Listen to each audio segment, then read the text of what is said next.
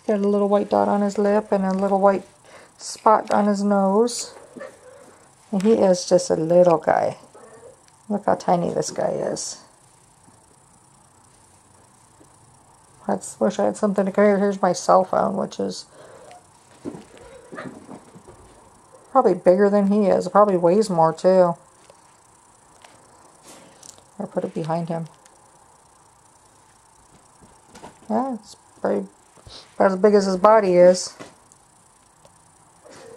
But yeah, he's our little runt guy out of this litter. And this is a very special litter. Their mom, unfortunately, a couple weeks ago on a Thursday night, Thursday evening, should I say, she died. And left these little guys without a mom and no food or anything. And a kind lady took them in and started trying to bottle feed them and take care of them. But with her schedule and stuff, it's very difficult. So we brought these guys in, and I work full time and what have you, but I had a mom to help me out, and my mom had 4 of her own kittens, but she took these guys on.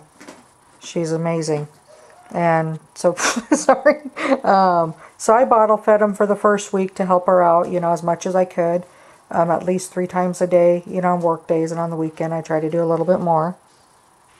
This little guy, his name is Scamp. I call him Scampers. And he is just a doll. He's just, because he's so little, and he's just a little pistol. He's a sweetie too, though. So he won't even bite hard. He's just kind of like mouthing my finger a little bit.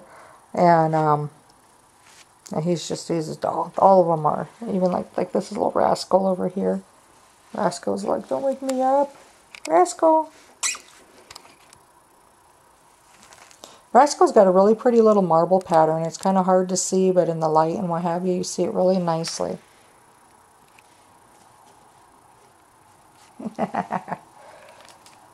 And he is almost down for the count.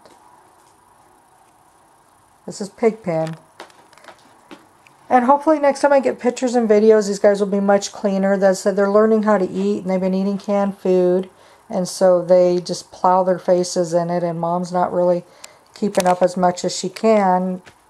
Or she's keeping up as much as she can, but which is not enough as far as cleaning their faces, because they're just running around and playing and being normal little kittens, and she does what she can when she can. So these guys, like I said, Mom's my hero. She's an amazing girl. You need to close your eyes if you're sleeping, because that's just creepy. There you go.